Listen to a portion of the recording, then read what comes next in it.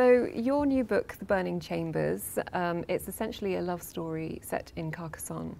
And it's set at a pivotal moment in history, the War of Religion. So how did you choose to set it in Carcassonne at this time? All of my historical fiction are love letters to Carcassonne. We first bought a tiny house there in 1989, and I fell in love with the place. And for me, exciting fiction is always about that conjunction of place and history. And the idea that you couldn't write that story anywhere else, it would have to be set there. So that's really my inspiration. Carcassonne, the place, is the biggest character in most of my fiction. And with this one, which is set in 1562, and it begins on the eve of the Wars of Religion, that will destroy France. It will tear France in two, and it will leave a country after 8 civil wars in the 1590s completely ruined by itself, really, by this religious conflict. Oddly, it started on the other side of the world. It started in South Africa, and learning that 7 Huguenot families, refugee families from Amsterdam, in 1688 had sailed from the Netherlands to South Africa to begin planting vines. Wow. And I was there in this tiny Cape town called Franschhoek, and I was driven into the main street, and it was called Huguenot Street. So I was like, this is really strange. And so then I went to the museum, I started to learn all about it. And to start with, I thought, don't write this, Kate. You know nothing about South Africa, you know nothing about the Huguenot diaspora, you know nothing about the 17th century.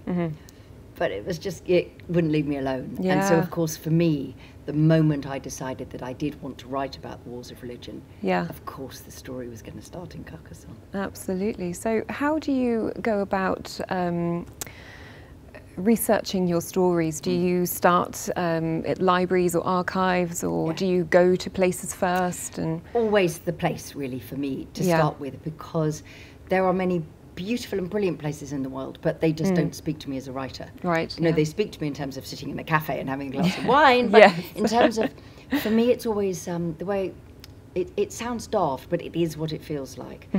There are certain places I can hear the whispering. It's the idea of voices in the landscape, voices of the past, imagining what it would have been to have lived in that time, in that place.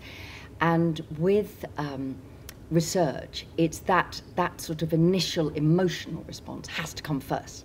And it did in Franschhoek, you know, standing in the Huguenot graveyard of the Huguenot Museum in Franschhoek, looking up at the mountains and thinking, they look like the mountains of Languedoc.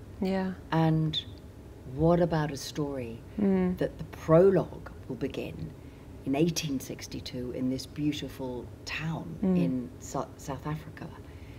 But the beginning of the story will be 300 years before, when the Wars of Religion started. And out of that moment of emotion, if you like, standing in the graveyard, I thought, okay, this is a Romeo and Juliet story. This is a Catholic family, a Protestant family. This is 300 years of history. This is a feud between these two families, a missing will, a relic. And before I knew it, so then I go to the archives, and then I go to the books and to the libraries and to the museums. And I start to research the period, the place, the history. Because it is sort of tantalising, isn't it, going to a place where there's so much history and being confronted with all of that and wondering what, you know, those people, who they were and what their stories were. That's exactly right. And what sort of people, you know, in a way, as a historical fiction novelist, I write the stories of us. I'm not writing the stories of the court. You know, there's a great deal of brilliant 16th, 17th century literature, but it is almost all about the tiny 1% of people. So my stories, it's always about who would I have been? Who were all the other normal people whose lives were destroyed by the forces of history? They're destroyed by the kings and the queens and the popes and the generals. They have no control over it. So for me, I need to learn the big history in order to then be able to burrow down and write the story of a normal girl in a normal town going to work at the end of February 1562, going to her father's bookshop, having no idea that something will happen hundreds of miles away that will begin the wars of religion, and her life will change forever. Yeah. But I think that's really important, actually, because, like you say, so many people write about the, the court and. But and they do it brilliantly. But absolutely. Enough. You know, the rest of us were there too. So, as a writer of historical fiction, you inhabit the place where history becomes mythology, but you clearly have a deep love and fascination for real history. So, where did that come from? I think my love for history, which for me is just a different form of storytelling, came absolutely from growing up in a very old and ancient place, Chichester in West Sussex, where I live now.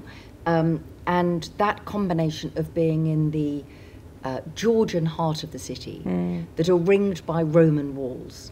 So you don't think of the cathedral as being a museum or something in the past, because it's where you go and do your school concert. Yeah. You don't think about the Roman walls as being something behind a glass wall to be studied, because that's where you sneak round the back, and in the old days, to have a, whatever we all did round the back of the bike sheds, as it were, all of those sorts of things. So I think it's partly that. And then also going out every, at the weekend and in the after school and all the rest of it, walking up on the downs of Sussex, ancient Iron Age barrows up there, Kingly Vale, which is the oldest yew forest in Europe. Wow. And then climbing to the top of the Trundle, which is the highest point in that part of the downs in Sussex, and you can look down and you can see the sea, and you can see the spire.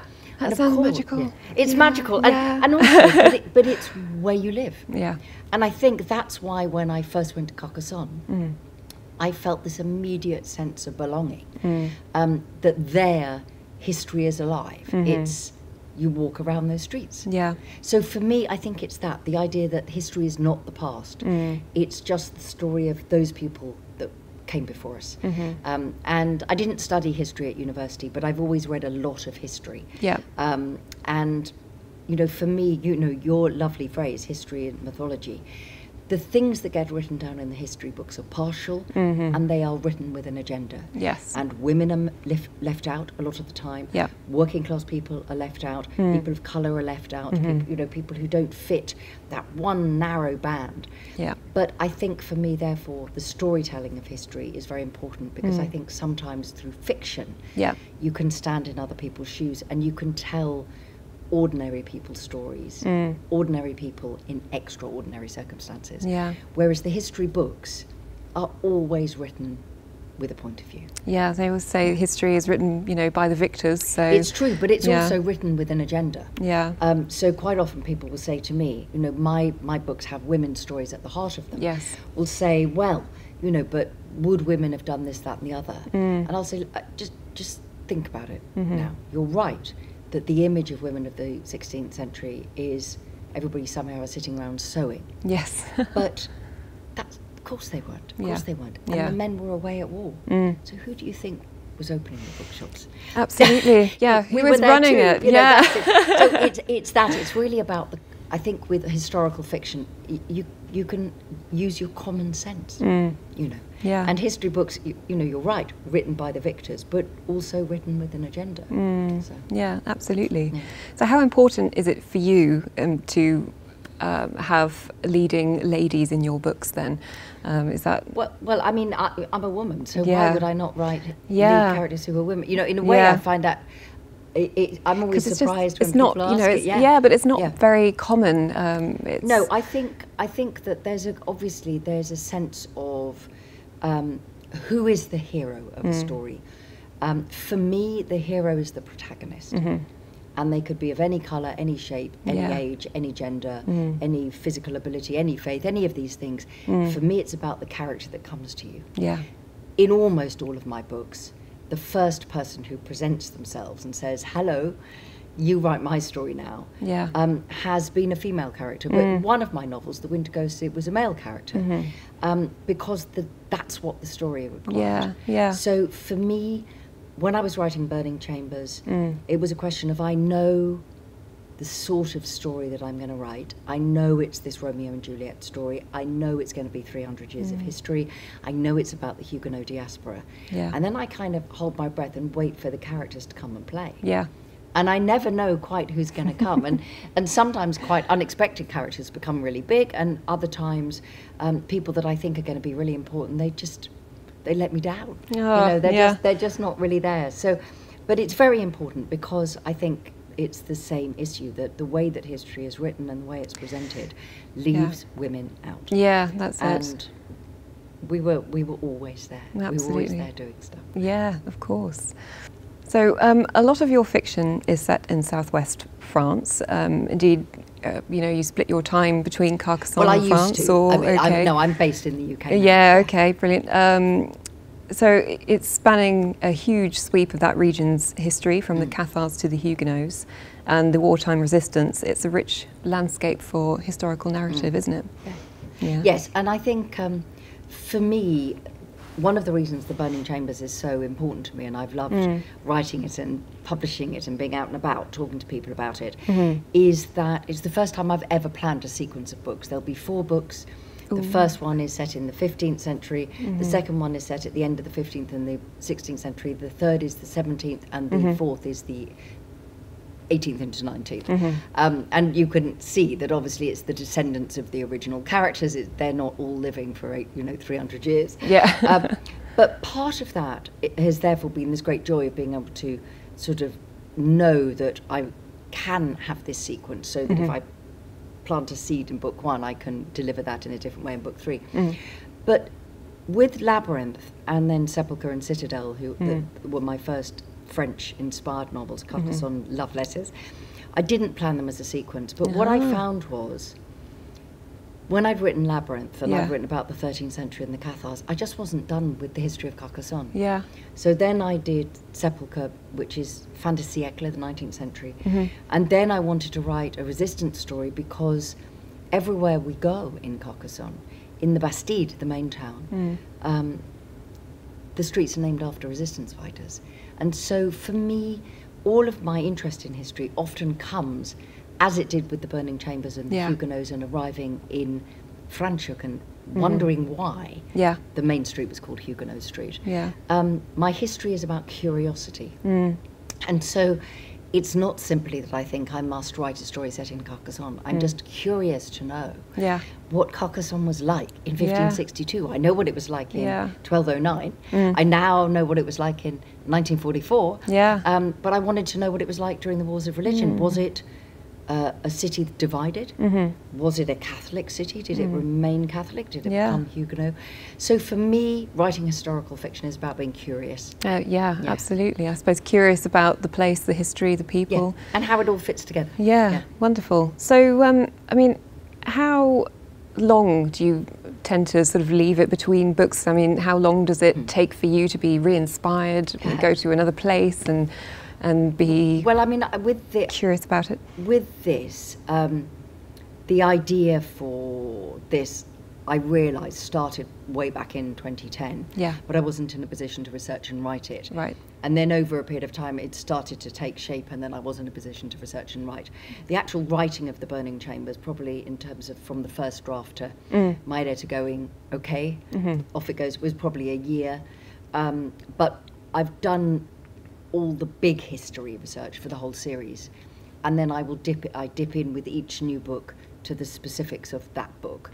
So all of the big story of the Wars of Religion and the consequences of it, that I did before I started writing. Right, okay. Now I'm writing The City of Tears, which is the second one, which starts a few days before the notorious St. Bartholomew's Day massacre in Paris in 1572, which is the one thing that most people know about the Wars of Religion, when all the Huguenots were massacred, the leadership, and it changed the course of the wars. There were another 5 wars after that, but that's really when the tenor of it all changed. But it's mostly set in Amsterdam. Right. Because by that stage, Amsterdam was becoming the great refugee city of Europe. Oh, okay. London too, of course. Yeah. But the Huguenot story in London and England, as it then was, has been told a lot and told very well. So I'm always interested in finding the less known story. Absolutely. And I love Amsterdam. Yeah. So, you know, I have a writer's fellowship there for April, and I'm just about to go and camp out in Amsterdam. And that will be essential because it's that same thing of getting under the skin of a city before I start writing about it. Oh, wonderful. What I'm working on, obviously, the great privilege of writing a sequence of books is that for the first time ever, when I gave in The Burning Chambers to my editor, normally most of us who are writers feel a sense of grief a little bit because you're saying goodbye to those characters. Yes, for the first time ever, I'm not.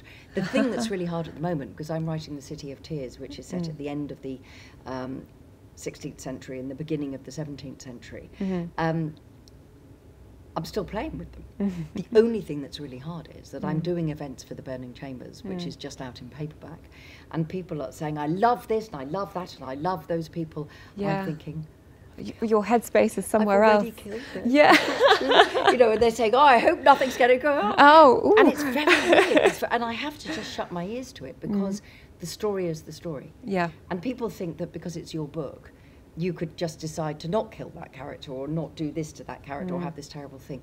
But the characters are there to serve the plot. Yes. And if they have to die, as the great Annie Proulx once said to me, they have to die. So I'm working on that, and I'm also working on an adaptation of one of my own novels, a stage adaptation of The Taxidermist's Daughter. Oh, nice. Which is great. And I'm also involved with a screenplay for The Winter Ghosts. Oh, wow. So I've got 3 very distinct types of writing going on at the moment. Gosh, and that's quite a challenge. I was going to say, that's a hell of a lot to have going on all at once. Yeah. So, I don't do it all at once. I do one thing, then I put it aside and do something else. You know, it's the skill of parenting. Yeah, okay, don't do fair it all enough. at once. Yeah. So yes, I can imagine you'd have to get into a certain headspace for each thing. Well, I think the thing is also your responsibility as a novelist is to create the entire world. Your responsibility as a playwright is to create brilliant moments of dialogue between characters and motivation for them. But your job is not to describe the chair at the back of the room. In a screenplay, your job is to write images. So for me, my novels are 120,000 words long. A long play is about 25,000 words, and a screenplay is about 12. So that's my challenge. Yeah. Where are all the words? Yeah.